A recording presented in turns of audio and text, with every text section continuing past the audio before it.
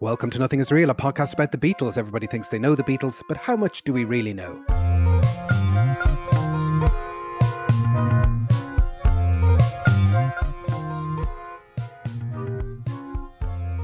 My name's Jason Carty. My name's Stephen Cockcroft. And we're live on tape from Dublin and Belfast. Today, it's another look back on the 25th anniversary of the Beatles Anthology in our season opener this year. We looked at the long and winding road, ho-ho, from 1968, when the project was first mooted, up until 1992, when it suddenly burst into a real-life thing. And today we're going to look at 1992 up until the air date, and there's still another long and winding road to go in that. Maybe it's a short and winding road from 1992 onwards, Stephen. You're really working this metaphor. Metaphor.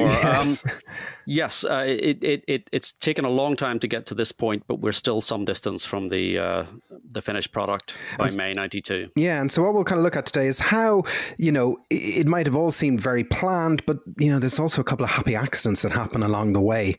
So if we're trying to look at a point, it's May 1992 when Apple announce officially that the band are working on a documentary, and it is still called The Long and Winding Road at this point. That's the name they use, isn't it?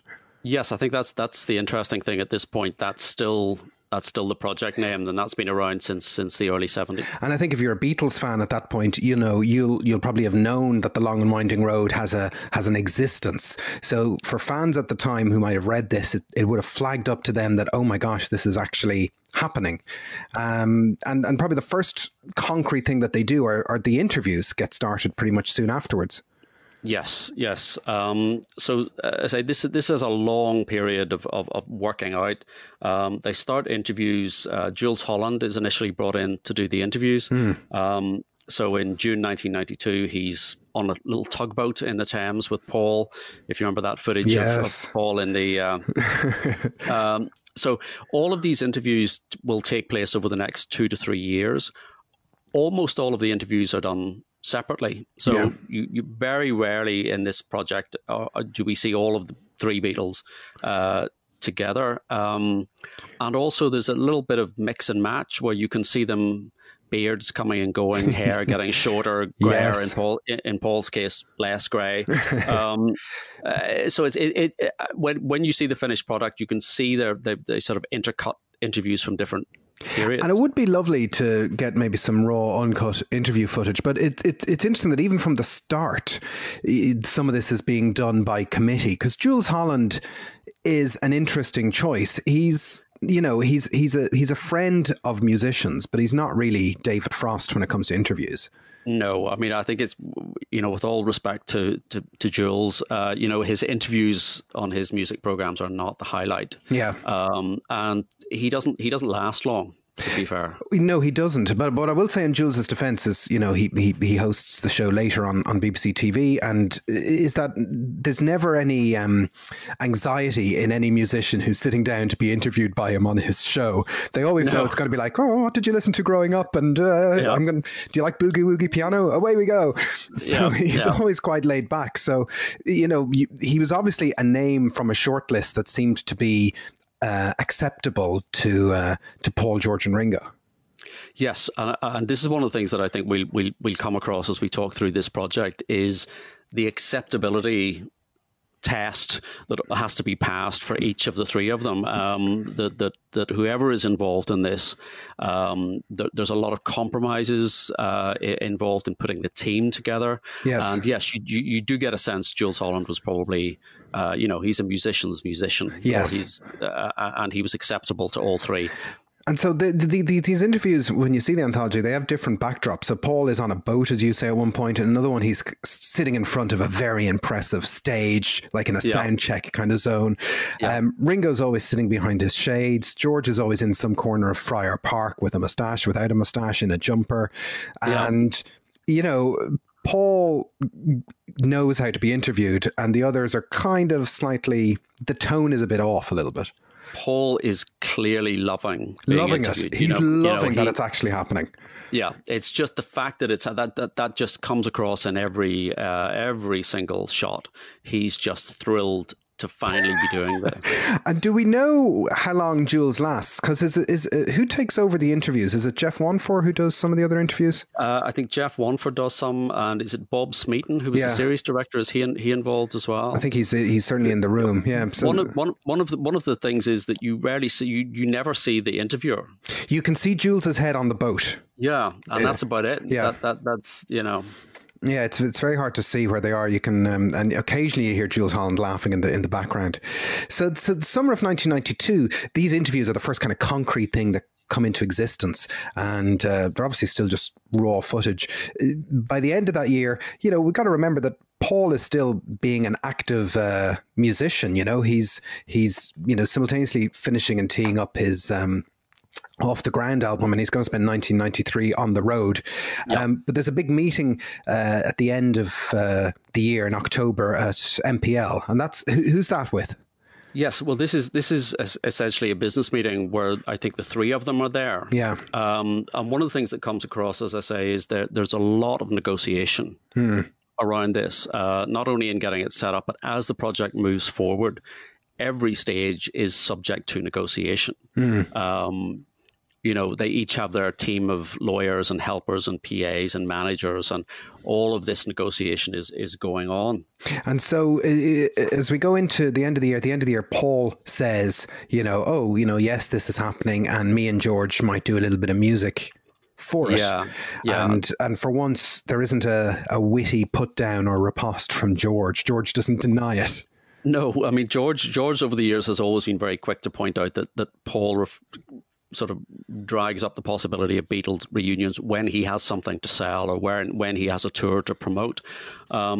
This doesn't happen here. I mean, as recently as October that year, George was still downplaying the reunion rumors, and he was asked in an interview about the Beatles getting back together again. He famously says, "How many Beatles does it take to change a light bulb?" The answer's 4.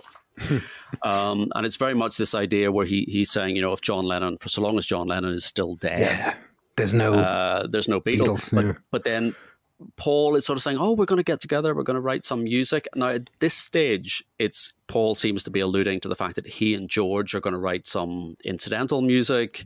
That's how people interpret that, I think. Yes. And so, as we said, 1993 ends up being a bit of a busy year for Paul. So obviously some of those interviews in front of the stage are on the Paul World Tour. On that tour. That becomes, Paul is Live, Off the Ground comes out at the start of the year. The Paul is Live album comes out at the end of the year. So he's still doing his thing, and these interviews are happening in the background. And obviously they're starting to knock it into shape.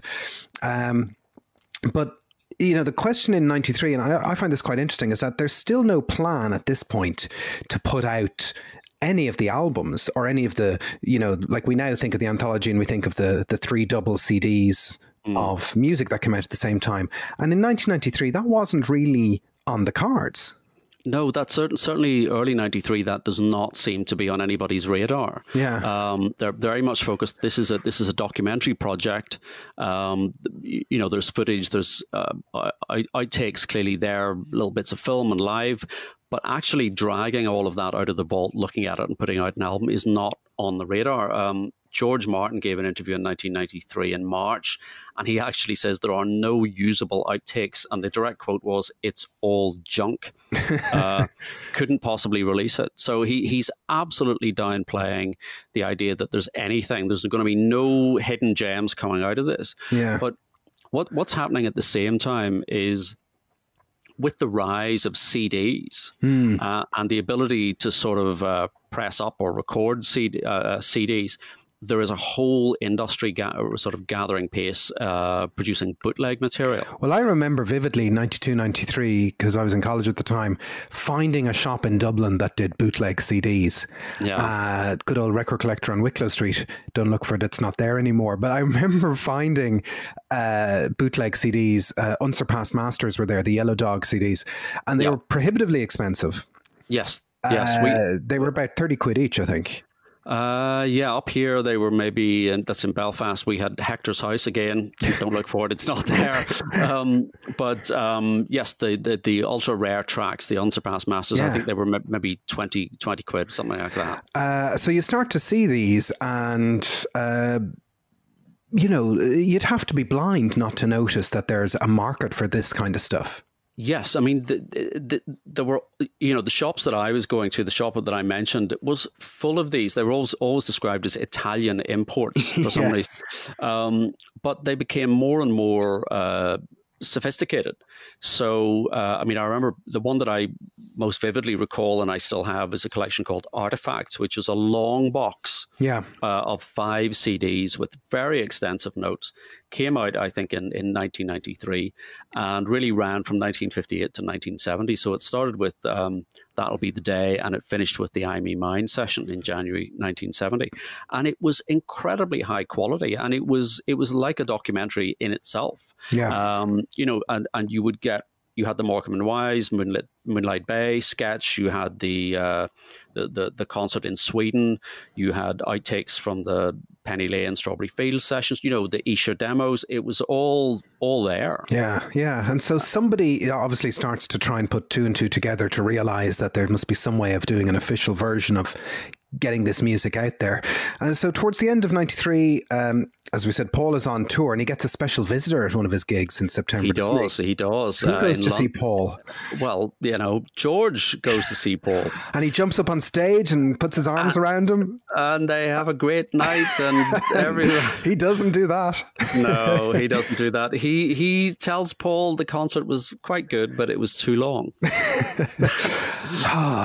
This is a recurring theme. Why? George, just be nice. Yeah, because it was too. He probably did Biker Like an Icon or something. Well, he probably did. Yeah, it wasn't his best live moment, maybe. But Paul gives a little sort of interview in response to this and comments on this and refers to the fact and said, I get really angry about this, but, he's my buddy and we've got to because he's clearly aware he's got to stay on the right side of George. Everybody has to stay on the page. Yes. And, Paul really wants this to happen. And, he's pushing over the line. George, as we kind of said in the first anthology episode, he's got a financial reason now to buy in. He's at risk of losing an awful lot. His movie money is gone. And so he needs to, bite his tongue, eat humble pie, but he's not making it easy. He's still bristling at some of this stuff that's going on.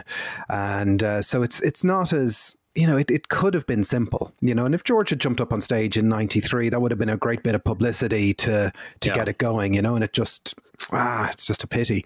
It is funny that, as you say, we said George is probably the most driven in this to do this for financial reasons. Yes. And you would think if you were that in the hole financially, you would be playing the game. Yes. But clearly he knows that no matter how badly he needs this, Paul wants it. Yes.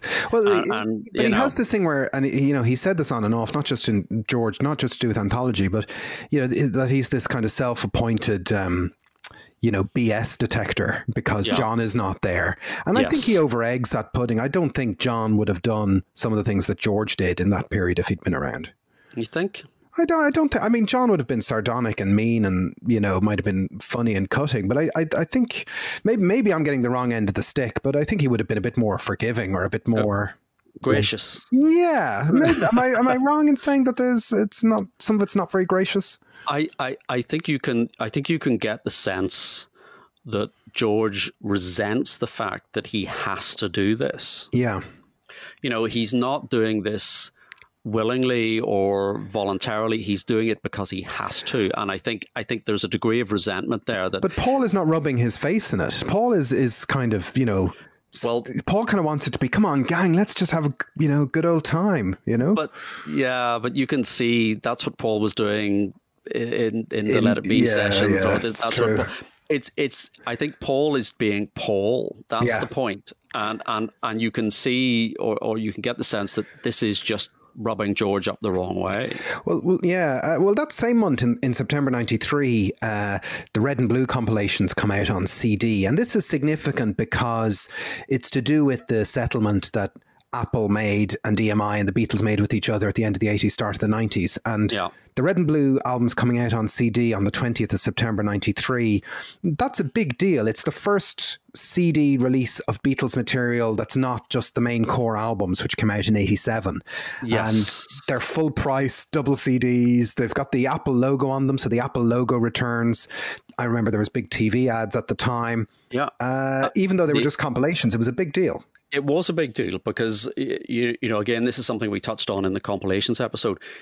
These albums have a sort of iconic status because so many people, this is their entry point. Yeah. You know, from 1973, whenever they first came out, certainly they were albums that I bought very early on. Yes. And that kind of skewed my understanding of the Beatles because we've talked before about, you know, Revolver is not represented well. The White Album is underrepresented. So but these are the entry points. So all of the people that bought them in 1973 are now buying them again on CD. And as you say, full price. Yep. Double CD, even though people were making the point at the time, you know, drop one track or two tracks, you could squeeze this onto a single CD. Red would have fitted onto one CD anyway, and Blue could have done it with one or two tracks dropped. But it's also a proof of concept. It says, look, the Beatles here and Apple, the new and improved Apple as a Beatles company, can issue material, people will buy it, and it will go into the catalogue and it'll chug along. And we're going to come back to another release in a second. But that means at the end of 93, according to Peter Doggett in his You Never Give Me Your Money book, this is when Paul and George start to realise that actually there is money to be made here, and there's a business structure in place for them to be made. And so while the footage is still being put together, Derek Taylor is working on a book, and George Martin does start to go off to Abbey Road to see what's in the vaults. What's in the vault, yeah. Yeah.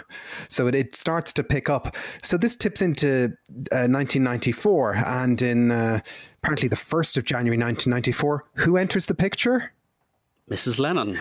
Mrs. Lennon. Move over, Mrs. L. Yoko enters the room, and Paul... Apparently, now there's the legend, and then there's the truth. Yes, this is the other thing we have to be very aware of. There's a lot of deliberate myth making, and this is, and it is by Paul. It is by Paul. Yes, he's the master of PR.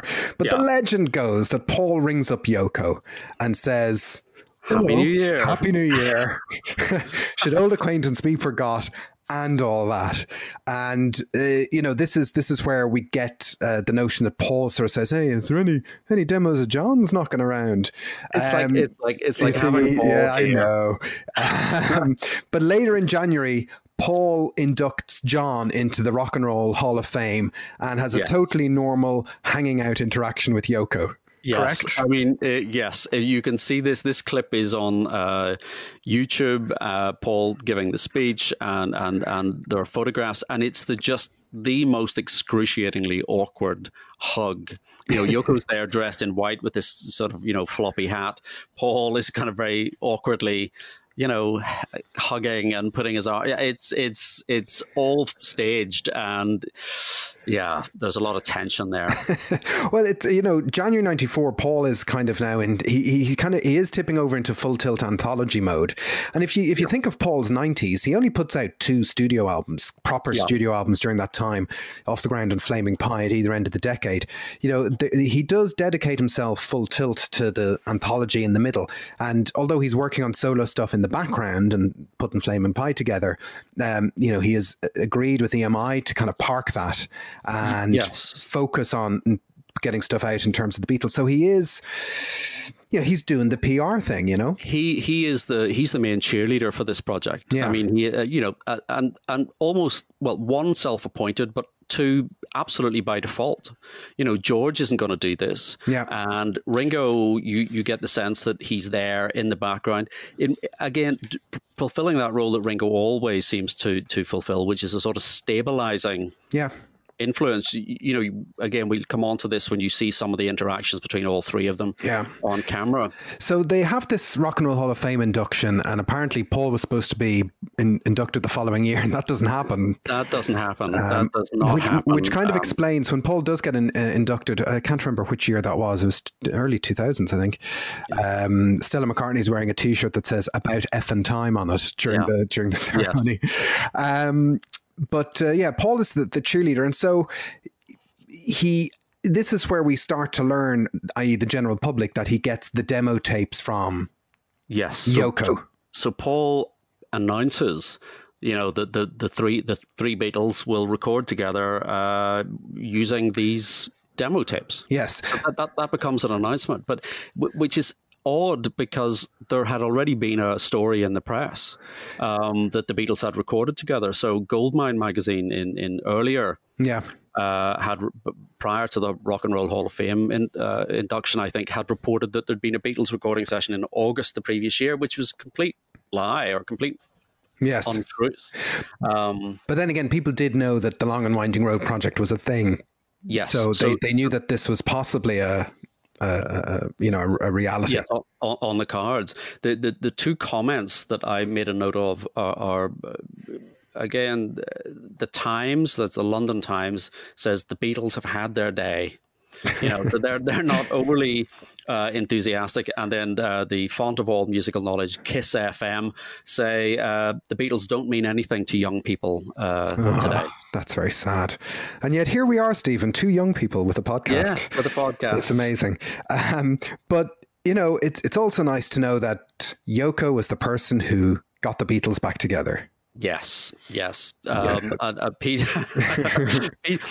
Doggett makes the point that she recognizes that she is in a position to facilitate this sort of virtual reunion, having for years been the one that was blamed for their breakup. But she also, there's shades of George there as well. But she says, well, after all, John was the band leader, so after all, it was my late husband's band, so I should really facilitate this. So again, poor Paul is coming under this pressure from everyone, is kind of poking him with a stick. He's just biting his lip. They're like, now's our chance.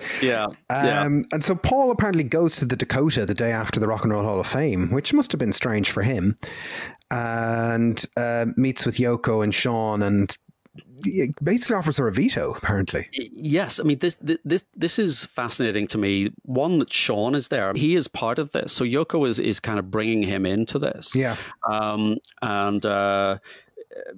Paul says, I checked it out with Sean because I didn't want him to feel awkward. And Sean says, well, it'll be weird hearing a dead guy on vocals, but give it a try. Is the direct quote that Paul, and that again, that's a peculiar, it seems to me, reaction. Yes. To have, but yes, he basically says to Yoko, or he said to Yoko, if we don't like it, we won't put it out.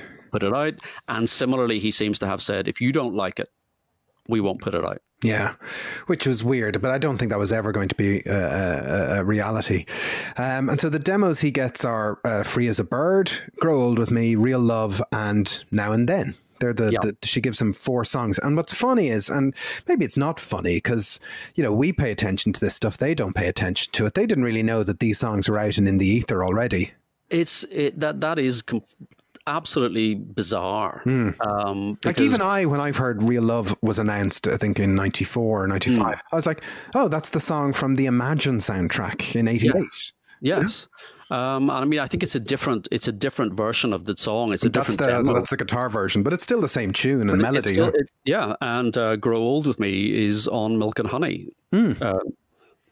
So it is bizarre that they don't know this. But again, more recently, Ringo recorded Grow Old With Me, and he made the point, I never realized that John wrote this song for me. Yeah. I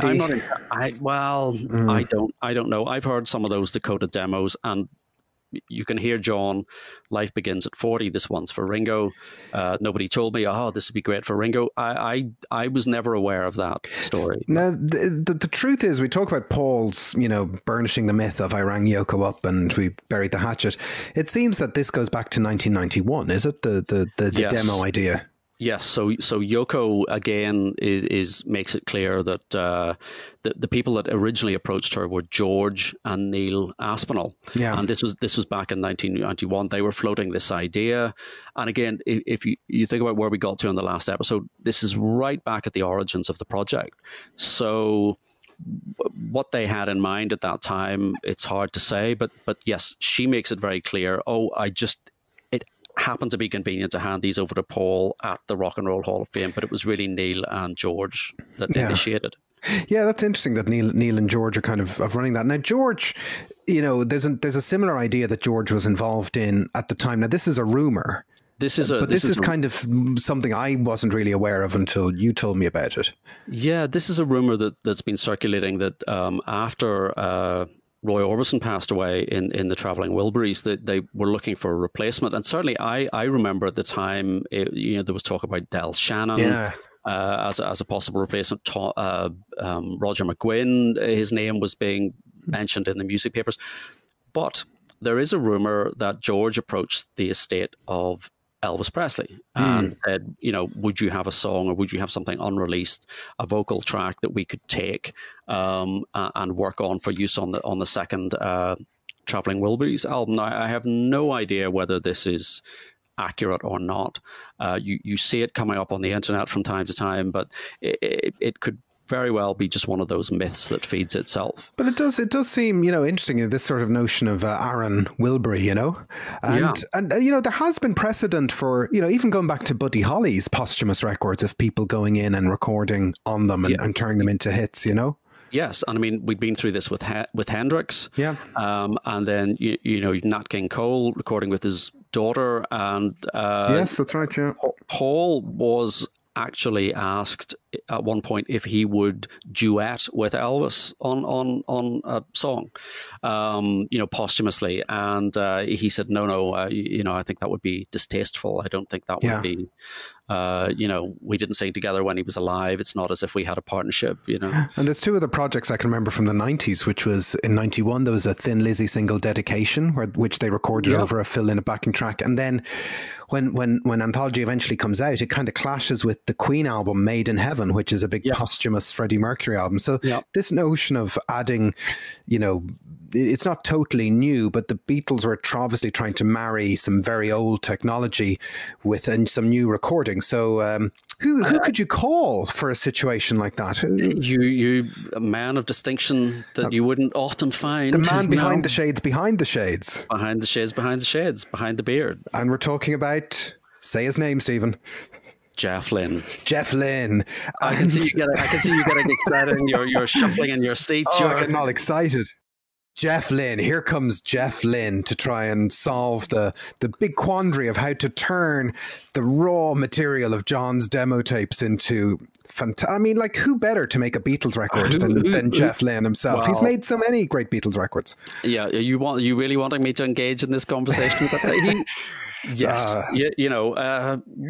yes. It could only be Jeff Lynne, and the reason it could only be Jeff Lynne is that George said it can only be Jeff Lynne. Yeah, it is. Yeah, and it's a contentious issue because some people are allergic to Jeff Lynne, and some people in the room, in the virtual room here.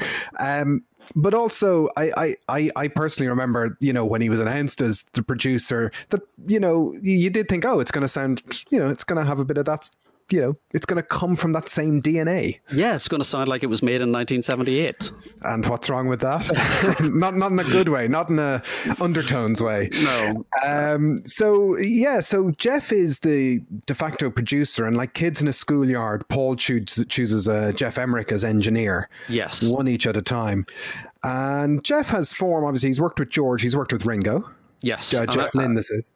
Yes, he'd worked with Ringo on Time Takes Time in 1992. So supposedly George, this is an ultimatum. This is an absolute condition that George lays down, and Ringo endorses that. So Paul has to accept that. But as you say, then he goes with Jeff Emmerich, and he and George don't have the best relationship. So it's this compromise, and again, you get the sense that Ringo is holding the balance. He's the lukewarm water. He's the lukewarm water, yes. Just doing lots of Spinal Tap references this week. Yeah. But the recording site is interesting that they choose Paul's studio, which is what's it called, Hog Hill, which is a converted windmill. Because George does have a functioning studio in Friar Park as well. He's got FP Shot. FP Shot. He does, and again, you get the sense this is part of the compromise. Well, if you're getting the producer, I'll get the engineer in the studio. Yeah. So it's a trade-off. And so the recording proceeds for February 1994, and February 11th seems to be the first day of recording. And that kind of makes the whole thing look a bit more of a lie, the whole story of January, that, Jeff Lynne suddenly rocks up on the 11th of February, a few weeks after the cassettes have been handed over. This is obviously something that's been in process for a while. It's really hard to credit that they just, Paul got off the plane, drives straight to Jeff's house, gives him the cassettes, and Jeff spends a week beavering away, cleaning up the tapes and getting clicks and hums off it. I mean, that doesn't kind of stack up. And then 2 or 3 weeks later, they're in a studio recording. Yeah, just ready to go. Yeah. And Free as a Bird is the one that gets, attacked first.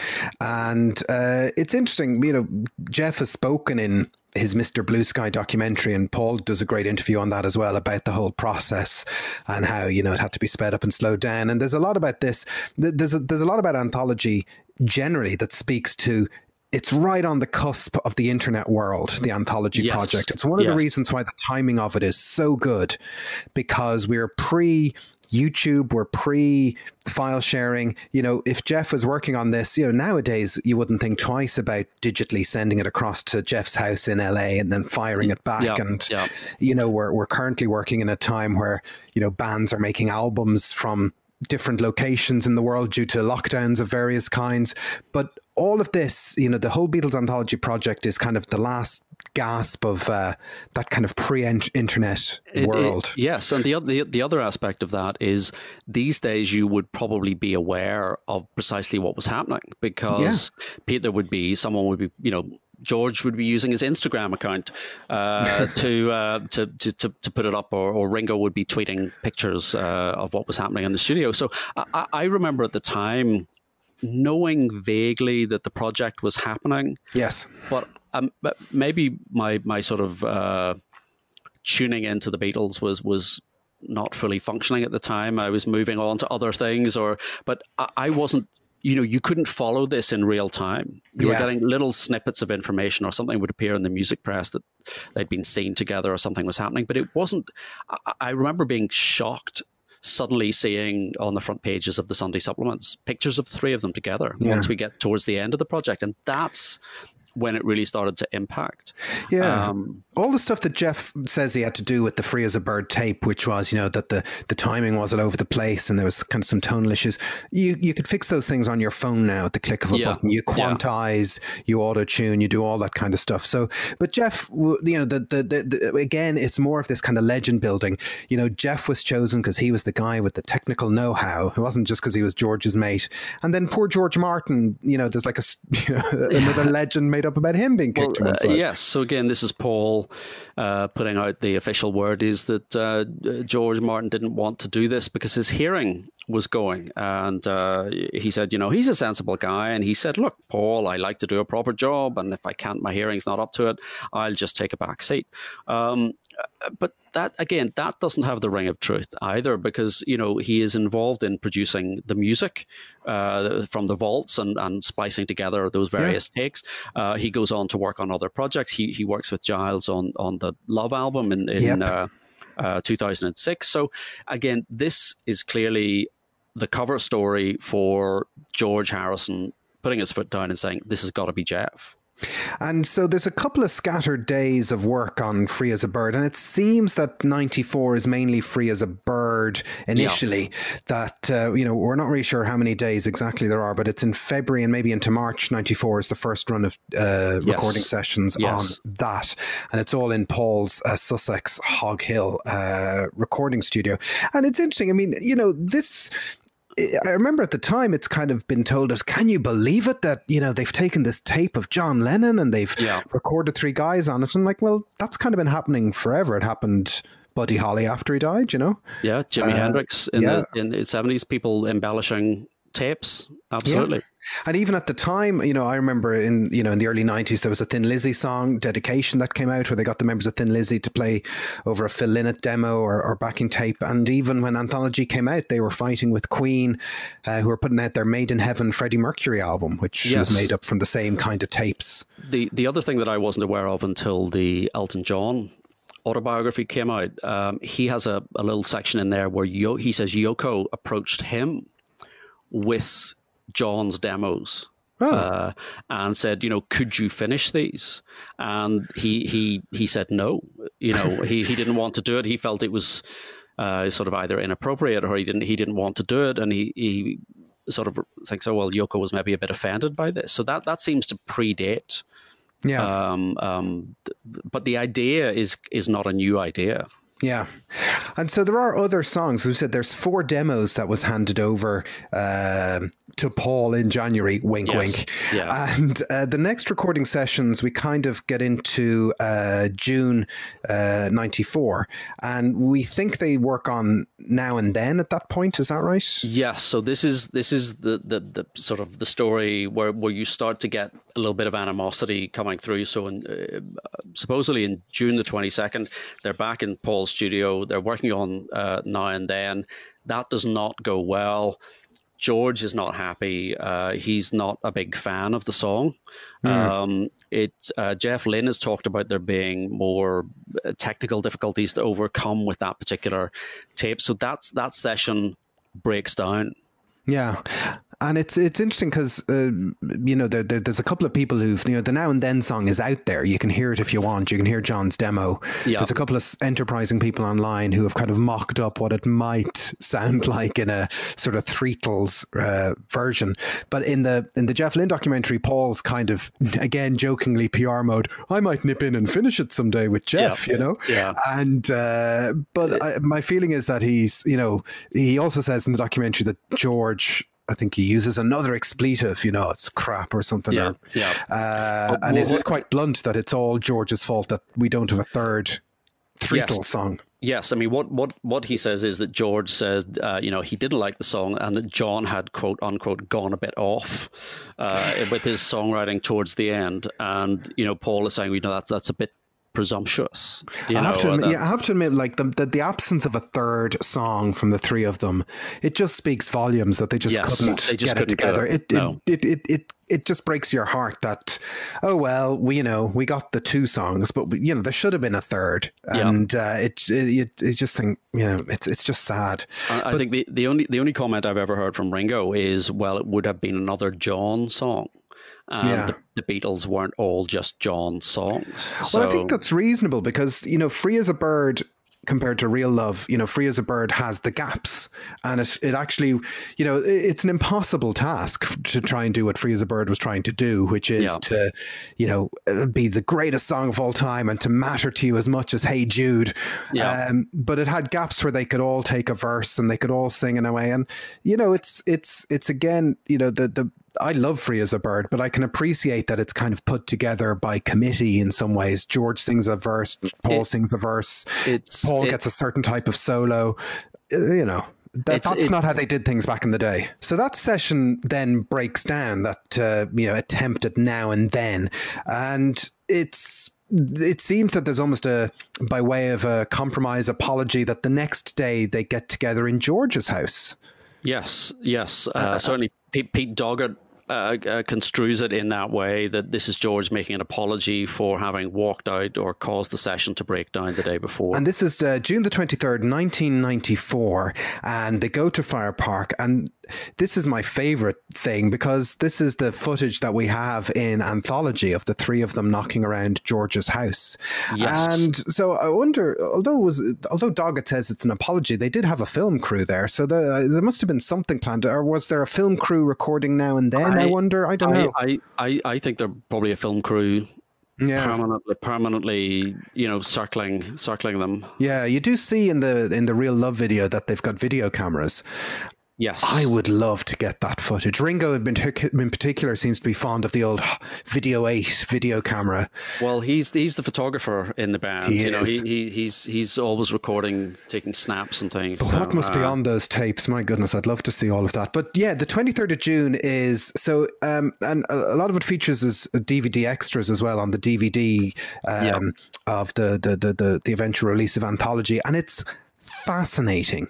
The moment in Anthology where the three of them are together is just, you can cut the, I feel you can cut the tension even though there's nothing actually objectively tense happening, but it just doesn't feel natural. No, because they're all playing a part. And I mean, I would say this, wouldn't I? But Paul is playing the part. You know, Paul is being Paul. Yeah. And you can see this. This is totally normal. This is just, you know, I mean, there's a scene earlier where they're arriving at his studio and George gets out of this amazing car. Yeah, and that's not on the DVD, but that is, it's on YouTube. And Paul is going, "Oh, lovely motor," and you can just feel, even as George has his back to the camera, the sort of disdain for this is, and he's probably thinking, this is a multi-million-pound. It's some kind of fancy McLaren. I think it's a one-of-a-kind McLaren that they get out of. And it's hugely ostentatious. And it's a really funny clip because it's just, Paul obviously is just one of these people who couldn't care less about what kind of car it is. Just does not care at all. But is trying to say, oh, it's a lovely motor. And, you know, and yet we're all wondering why George is bankrupt. You know, it's just you know, the mind boggles. It was an investment. It was an investment. But the footage that I remember is it is when they're all sitting around playing the ukuleles and singing "Ain't She Sweet." Yeah. They're phenomenally fast. It's amazing how they slip into, obviously they're professional musicians, but they do harmonize, and we've got the footage of them, you know, playing Blue Moon of Kentucky and a few of those things as well. Thinking of linking. Yeah, and you know they do kind of slip into that. I do. But again, you see Paul. You know, they do thinking of linking, and they do raunchy. Yeah. And then Paul says, you know, shall we do one more? And George is kind of getting off the stool. He's, you know, can we do one more? Can we do more? Yeah. Blue Moon of Kentucky, and George is going, a short version, you know, and it's like the day is over. It's time to go. But the reality is, you know, Paul also just loves music. He would happily sit there play. You know the story about George Martin trying to leave a party. And Paul there's a story, I forget where I heard it, but it's like Paul is at this party and he just keeps playing kind of songs, and George Martin's like, yeah, I have to go. But Paul just likes playing stuff on the piano and go, hey, no, what about this one? And they just kind of... But that is the sense that you get, that Paul does not want that day to end. Yeah. You know, this is his ultimate fantasy. He's sitting with a guitar, with George. Ringo is behind the drum kit, and they're doing what they did back in 58, 59, but 60. They do, but I do think Paul wishes, you know, like, you know, why is George so mean? I think it's terrible that Paul doesn't realize why that exists, why that atmosphere exists, and why the relationships are the way they are. Yeah, but the touching bit, and I think we've talked about it before, is right at the end of that clip is when, you know, they're saying, well, we had a great day here, and Ringo says, I really love hanging out with you guys. Yeah. And it's so disarming to Paul and George, and Paul just kind of puts his hand on his shoulder, and it's just... Because they both love Ringo. They both love Ringo, yeah. They both love Ringo, and yeah. Yeah, and if that's sometimes having a Ringo in your life is all you need. So that happens in June 94, and obviously in the background, this thing is being edited together and being put together. As far as we know, most of the other interviews and everything are done, but we don't, it's going to be the following year before we start looking at edits and all the rest. But as 94 plays out, what's interesting is another Apple-sanctioned EMI Beatles record hits the record stands. Another one of these kind of proof of concept of catalog marketing. Yes. This time it is new and unreleased material. And so on the 20th of November 94, exactly 1 year before Anthology, Live at the BBC comes out. Yeah. And I remember this was a big deal. this was a huge deal. This was a huge deal because this was, as you say, this was new material. This was unreleased material. And these were not just BBC sessions that were songs that they appeared on albums. These were songs that you couldn't get anywhere else. Yeah, and it's live at the BBC, and there's a podcast episode in that on its own. But yeah, it's 52 tracks. It was a double CD. Came out at the end of November '94 in the UK. Started December in the US, and it's the first way of trying to, it's interesting that this was deemed to be worthy of a standalone release when they could have rolled some of this stuff into an anthology, but they actually kind of pushed to get it out a year before anthology, that it's its own thing. Yes. Now, the story that I've heard is that Ringo was one of the prime movers behind this, because somebody stopped him and asked him, this is when he was still signing autographs, asked him to autograph a copy of a CD collection called the Complete BBC Sessions that came out on a bootleg label, Great Dane.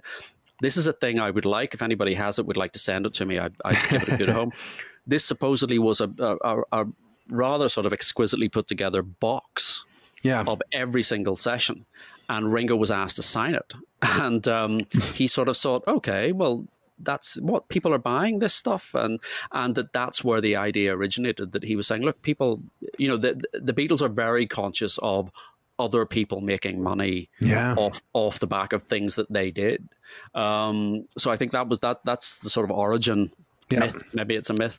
I think Live at the BBC is an essential purchase. There's 30 songs on there that you just can't get anywhere else, like unique songs, and there's the other 22 tracks on the album are versions of tracks that we know. But this is the first true, new, official, unreleased Beatles material since 1977 when Live at the Hollywood Bowl came out. So it is a big deal. And it gets the number one in the UK, number three in America. 8 million copies sold in the first year. So, and what you have to remember is these are largely mono recordings made for BBC studios for the radio broadcast decades before, and it's a number one But album. It is worth pointing out, that all of this stuff happens in sort of a pre-internet time, when you think about it, because, the timing of this is perfect. There's no, there's no other way to get this material apart from expensive CD bootlegs. There's no YouTube. So all this stuff is kind of new. So 94 rolls into 1995, and 1995, Apple discloses a very large profit in its tax return in January 1995. Yeah, 18.5 million. 18.5 million. So, They tidy some. They're doing okay. This is pre-anthology. They haven't done any anthology notes yet. And then there's a load of recording sessions that kind of happen. So do we think the Threetles happen first? Is it? Yes, I think it's in February they start they start work or dig out the Real Love tape. Yes, and so there may or may not have been some work done the year before, but February 95 is kind of the core of the work on Real Love, and I think the footage from the video comes from February 95. If we're trying to guess based on facial hair and all the rest, they're definitely they're obviously miming to sections of Real Love in that, and so that's the start of February. But there's a couple of other scattered sessions that happen in the springtime as well. But there's another interesting recording session that happens around that time as well. Yes, so this is again at Paul's house where Yoko is visiting. So we've had all the different kind of combinations. We've had Paul and Yoko in New York and at the Dakota, and now we've got Paul and Yoko hanging out in Sussex at Hog Hill Studios, recording a song. And this is obviously a song that Paul's knocked off on his lunch break, is it? Yes. Well, this is I've never understood. There's so many questions. Why is Yoko and Sean are visiting? Why are Yoko and Sean visiting? I like to think she thought maybe she was going to be invited to contribute to Real Love or something. Okay. But, she's Paul is just showing her around the studio, and he says, "Hey, we should record a song." And Yoko, before Paul can dig out the Blooming of Kentucky, she says, "I've got this catchy number. Hiroshima, Sky is Always Blue. Yeah. And off they go. And so we think this is probably March 95, although some people think it's January 95. Yeah. And Paul and Yoko and their respective families, Sean and Paul's kids and Linda, they record this song in Paul's studio, and it comes out later in the year. And I'm sure Paul has an eye on optics, posterity again, what it means, not wanting to add to the sum of goodwill that's in this project. I know we're kind of joking about it a lot in this episode, but I he is doing the best he can. Yes, I mean, I'm very prepared to give Paul credit for this. I mean, I think this seems to me to indicate that he is genuinely trying to build bridges. He's building on that very awkward hug at the Rock and Roll Hall of Fame. But this seems a very genuine attempt to build a relationship with Yoko and with Sean. This is not known about at the time, and it's much later in the year. It's sort of it's in August before this actually leaks out. And the song, I don't know, you can get a version of this. There's a short 4-minute version. There's the full 7-minute version. They're both available on YouTube. It's clearly a Yoko track. It's nothing wrong with that. Nothing wrong with that. It's not a Paul McCartney track. And I think supposedly from what I read, I don't have a copy of this, but it gets an official release. So in 2011. Yoko had an art exhibition at the Hiroshima City Museum of Contemporary Arts. If you went to the gift shop, you could buy a hardback book, and you got the CD. And I always thought this song was just a in-studio improvisation, right? But it does seem to be something that Yoko had in her mind, and she said, "Oh, we could do this," and so she gets sole credit. Fair enough. And all the royalties, which I imagine are substantial. Substantial royalties. And the other thing that happens in March is Baby It's You comes out as a single in the UK and goes top 10 from the BBC, Live the BBC album. And I certainly remember being in London in March 1995 and seeing posters for that single everywhere, all over the tube. That was a really big push. And we also think there's more treacle sessions then in March, possibly on Now and Then. Possibly on this song that we may or may not exist, All for Love. What's the story of that? Well, this is again different reports of George and Paul writing a song together called All for Love. It doesn't sound very promising, I have to say. But there's a terrible song. Do you remember that terrible song, All for Love, by Sting, Bryan Adams, and Rod Stewart? Perhaps it's that one.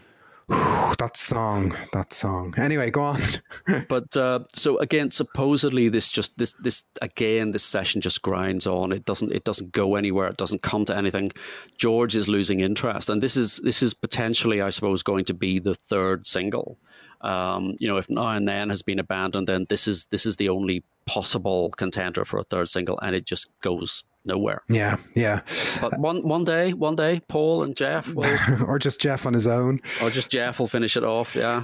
Yes, there are truths that will come out someday, I suppose. But what's happening as spring goes into summer 95 is that the anthology, starts to get finalized. But at the same time, when we look at this timeline towards the end of 95, it's amazing how much is still left to be done. Yes. There's an awful lot that hasn't happened yet. Yes, I mean, if I were putting this project together, whenever we do the 8-hour documentary about our podcast, yes, we will have that finished before I take it out to the market. We record them years in advance and we whittle them down from an 8-hour rough take. We've got all those there, but in May they are sort of putting this out for auction. Effectively, they're looking for bids. We've got this TV show. Presumably, people can see the sort of early drafts and rushes of this.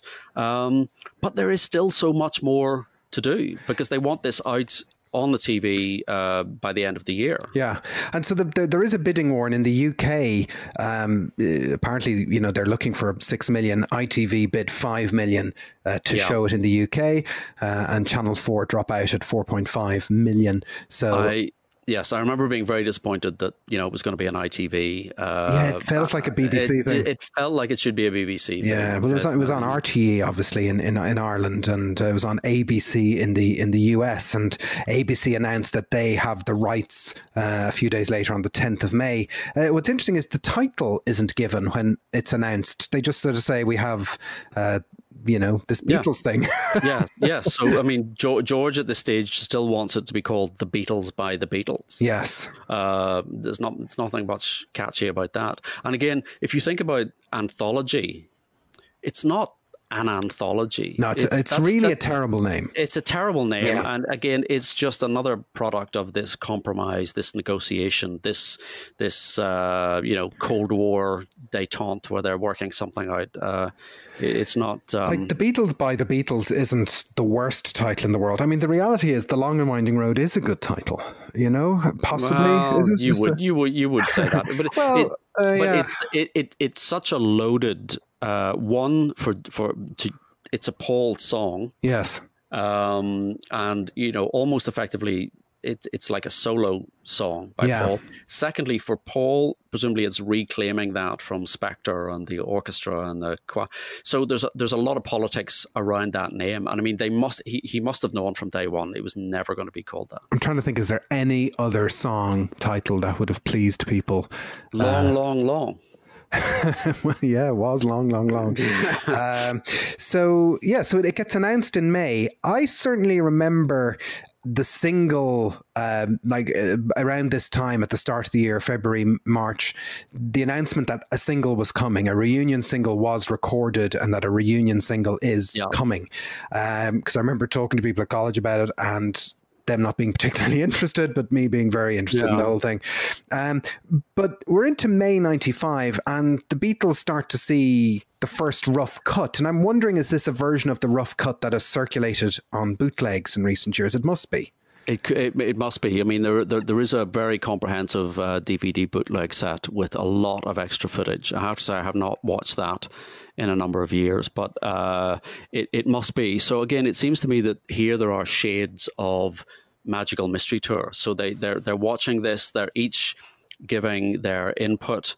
So I don't know if it's being cut and recut to the extent of Magical Mystery Tour, but essentially, the production team, the director, is having to keep everyone happy. Yes. And supposedly Paul produces very detailed typed up notes. Yep. About what he wants.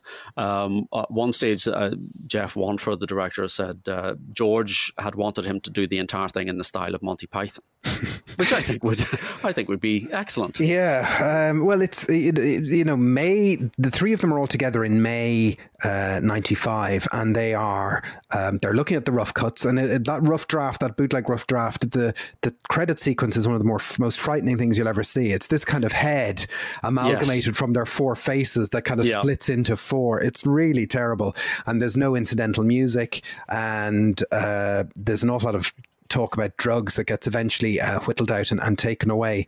But they also go to Abbey Road, the three of them, with George Martin. Yes. So this is late May, 22nd of May. Yeah. The three of them are there listening to various things. And at one point, they get up and go for a wander around the studio.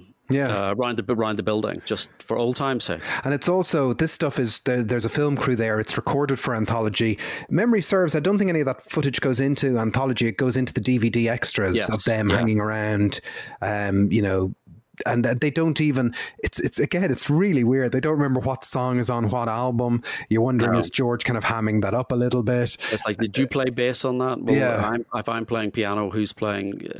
Yeah, and it's, obviously they needed a Mark Lewison in the room for that. Yeah. But, they also apparently all go out for dinner with their wives as well. There's a story from that time about somebody in a local cafe in Camden, I think it was, where Paul, George and Ringo wander in some afternoon for coffee and sandwiches, and everyone's like, what? And again, it's a pre-internet thing. That wouldn't happen now. Like, when you think about how fast James Corden and Paul went around the world the day that happened, the fact that Paul, George and Ringo walking into a cafe in 1995 is wonderful. A vegetarian cafe. I would hope so. I would hope so. I mean, yes, you would have liked to have been sitting in that cafe. Yes, I would indeed. And so Bob Smeaton, the series director, says, recalls watching the rushes with George talking about the breakup, and Paul saying, "I didn't know you felt like that, George." Like, it's all very strange. I think that is the most telling. Yeah. Comment about the whole thing, that they're watching that final episode, that end sequence, 1969, 1970, and Paul is going, "I never knew that. I didn't know this annoying." Yeah, and you think, this is the point, Paul. Yeah. You need to engage with this, and then you can work through it, and then we can get out the other side. And there's a couple of quotes you've pulled here from Jeff Wanfor, the producer, saying, "It was an insane amount of hassle and pressure, the most nightmarish thing I've ever had to do in my life, a lot of mind games, and a lot of my job was to stop them talking to each other, to keep them happy, and not telling one of them what the other one had said." Yes. Oh, so Lord. this is so then you have this notion that they are then finally together watching it, and for the first time, yes, hearing what they have each said about particular areas, and particularly in that 1969, 1970 period, that must have been, like sitting a minefield. Yes, just sitting in on someone else's therapy session. Yeah. And in this notion of, the thing not being named by the time it's announced in May, it's June 1995 when they pick up the phone to Klaus Vormann and say, "I suppose we should get a cover for this thing." I find it amazing that the graphic design or the like that still hadn't been considered or thought out. I guess back in the 60s, everything was, a few weeks from studio to shelves, but it just... You get a sense that they are still working that way, that it is just, they're sort of flying by the seat of their pants slightly, and... it's the Beatles. Everything will be fine. Yeah. So Klaus Vormann is contacted in June 95 to do the cover. And, that gets completed in September. He's given access to the photo archives. And we all know the anthology cover. It's this triptych of images where the 3 album covers, you can put them side by side. And I guess... It is good. It does it does represent the past and them as well. It's a bit cheesy, but it's. You think cheesy? Maybe cheesy isn't the word. It's not very dramatic. No. It's very, It is. I mean, it is something I do like. I really did like the cover on the first anthology CD. When you can get lost in those covers. Yes, because you're kind of trying to identify. Would it have worked better if they'd just taken the actual photographs rather than have it painted? It's all painted. That was the aspect I didn't like, but I did like the sort of collage effect. And I think it has aged well. I don't think it's... I think so. And one of the things for years, I just assumed this was Klaus Vormann had done this from start to finish. No, but he didn't. Only comparatively recently that I learned that he sort of designed it, sketched it out, and then someone else actually... Alphonse Kiefer. Yes. Did the painting itself. Well-known. Well-known Alphonse. I've got a couple of Kiefers up on my wall. Well, there you go. He's described as an ultra-realistic painter. So he actually did this. And there are 2, you'll know this. There are...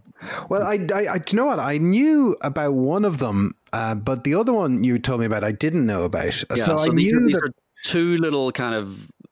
Easter eggs, I guess. Easter eggs, yeah. So go ahead. I always knew that Klaus Vormann is hiding on the cover of Anthology because Klaus Vormann is hiding on the cover of Revolver. Yes. And so if you look at the cover of Revolver where he's signed his name, his picture is in the montage. Yeah. And the bit of Revolver that's reproduced on the cover of Anthology is the bit of the montage with him in it, but the picture is updated for him in the 90s. Yes. So aged himself. He has aged himself, but it means that he is the only person not in the Beatles to appear on 2 Beatles album covers, basically. Yes. And who's still alive and with us. But what I didn't realize was that Alphonse Kiefer is on the cover.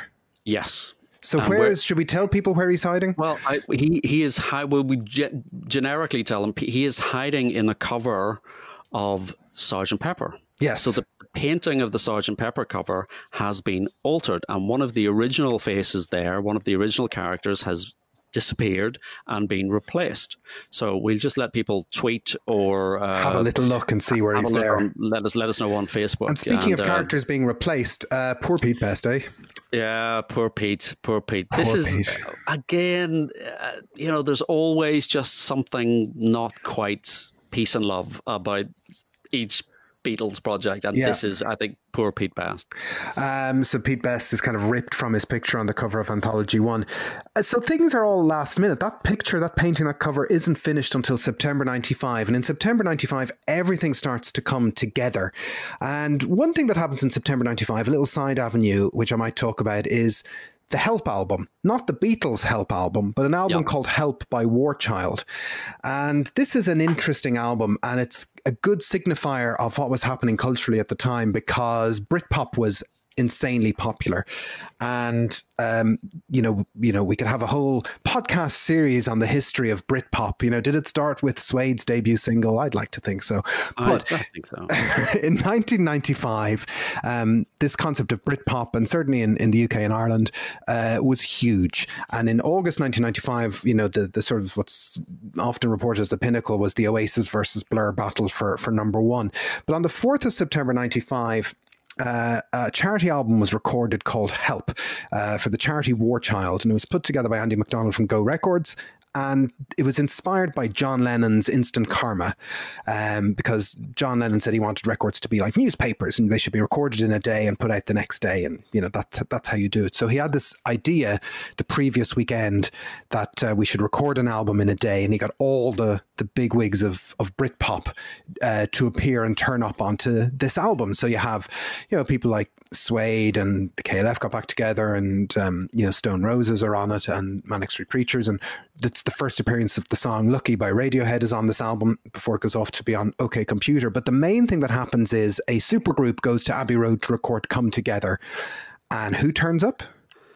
Paul turns up. So this is a group, the Smoke and Mojo Filters, which is Paul Weller, Noel Gallagher, Steve Craddock, Steve White, Carly Nelson, and Paul McCartney turns up, and they record, and it's filmed a cover of Come Together. And this album is recorded on the 4th of September 95, and it's put out on the 9th of September 95. So, part of the Beatles anthology story says that, it happened at a time when the Beatles stock was high with the contemporary bands of the time. And I would certainly say on this side of the Atlantic, that was very true. Oasis were putting out their second album in the autumn of 95, What's the Story, Morning Glory, which was an immensely successful album. Yeah, huge album. And they were putting out the single Wonderwall, which is based on a George Harrison soundtrack. Hugely successful song. This was peak Britpop, peak Beatles cool. So for the anthology to be coming in on a wave of that, and for Paul to sort of come in as this elder statesman, I recently looked up the ages they were at the time.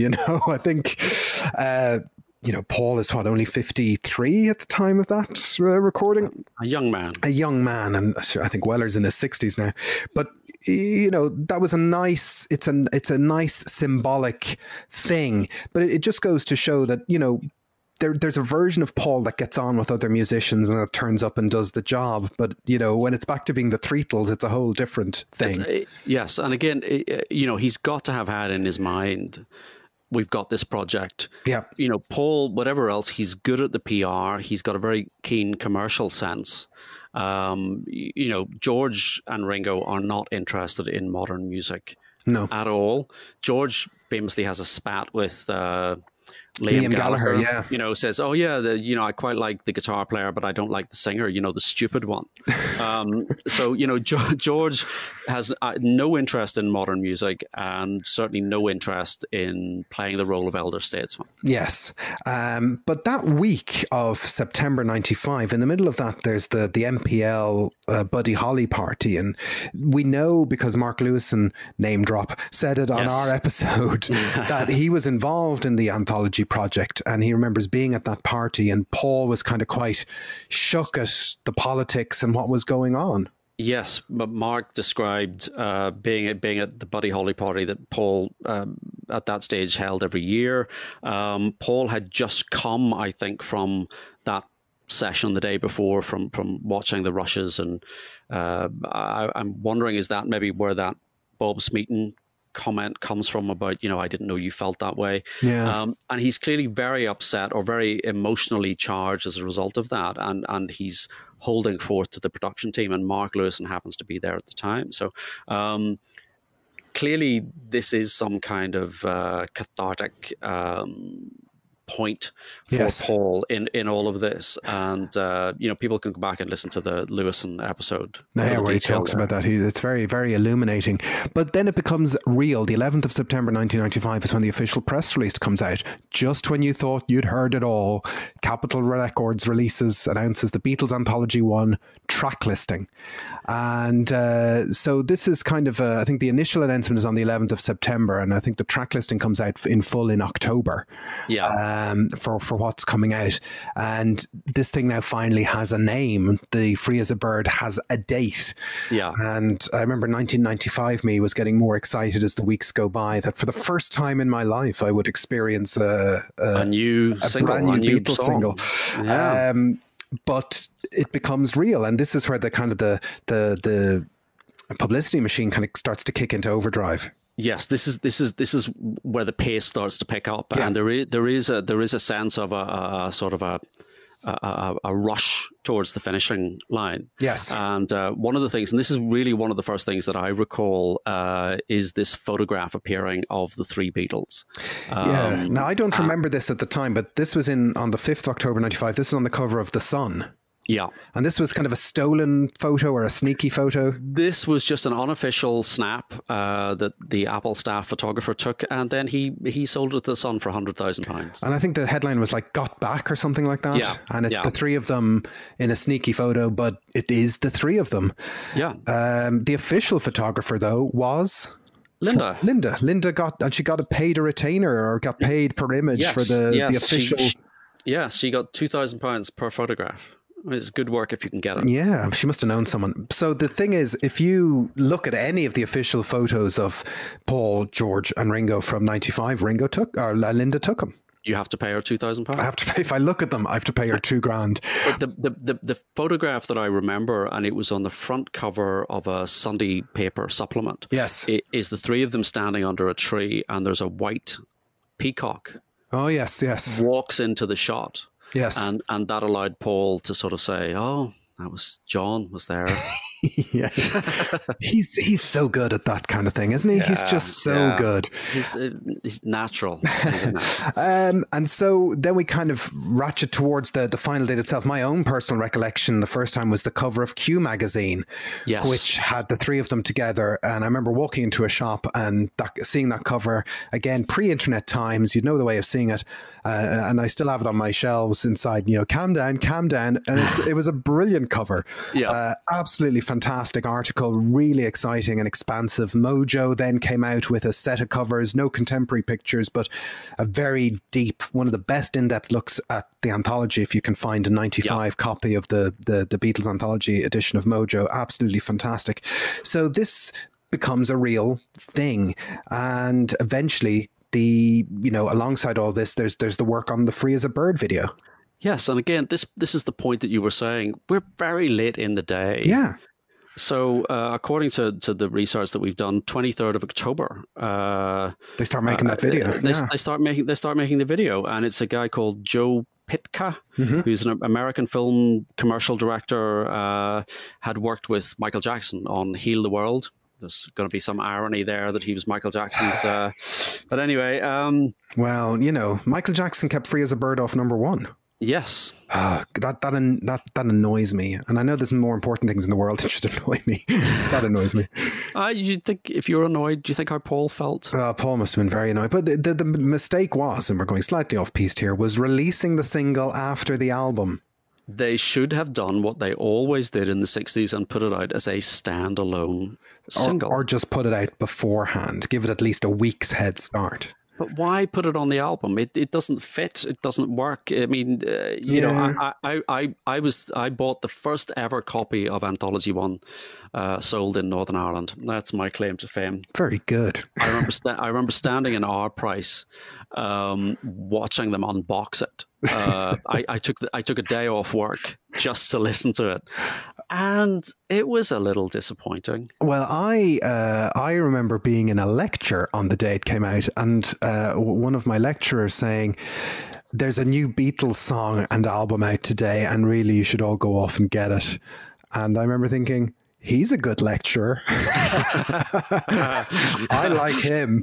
But Free as a Bird, it should have been, I think it should have been a standalone single, because that's the way they did things in the 60s, and it doesn't fit. It's a modern recording sort of shoehorned into an archive piece. Yeah, well, what was impressive at the time is how locked down it was and how it didn't get heard until the embargo lifted. Now, George apparently played it early to Damon Hill, his racing buddy.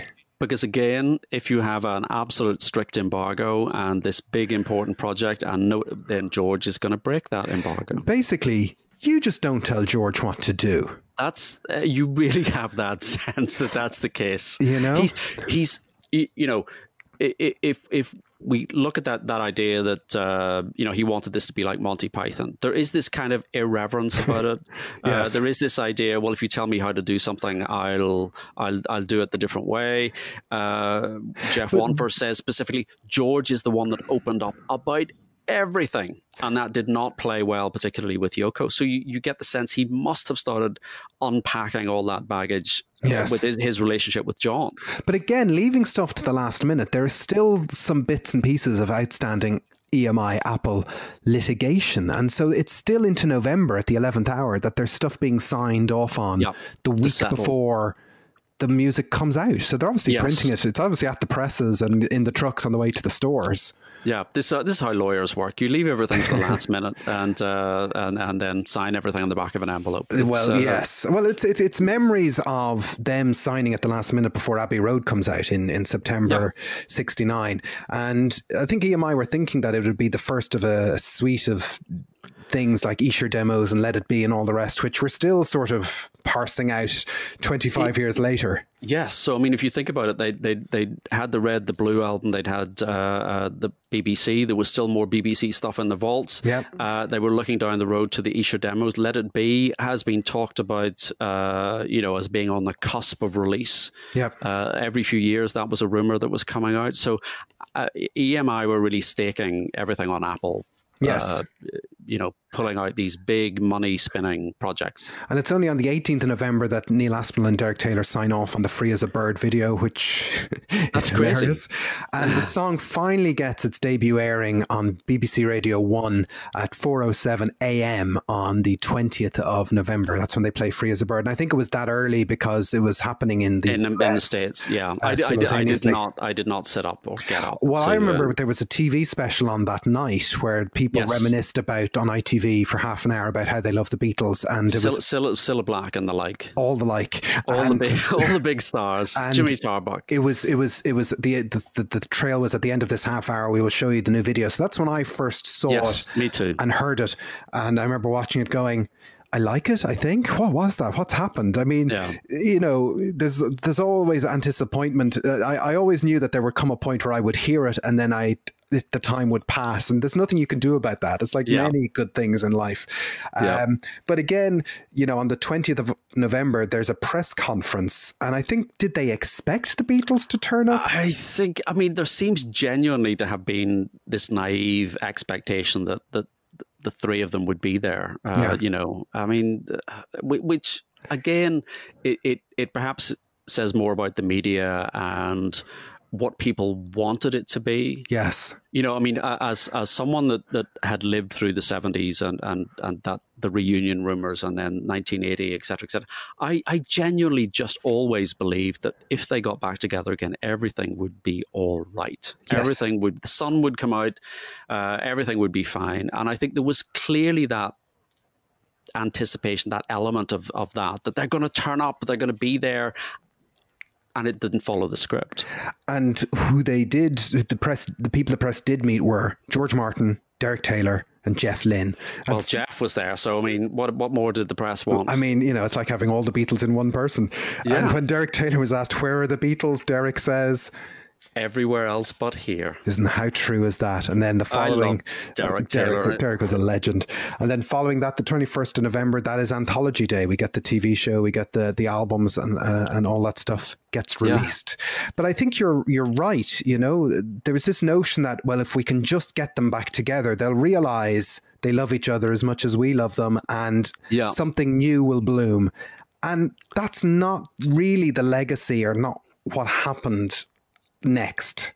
No. It is that sort of slight disappointment that you're anticipating something, or you and it's almost as if the world slightly made a fool of itself, and then woke up the next day and realized, oh, well, perhaps that was a bit embarrassing that we got a bit worked up about that. So it sort of fizzles out slightly. I mean, I remember, we'll not talk about the content of the TV show, but the audience numbers started to decline.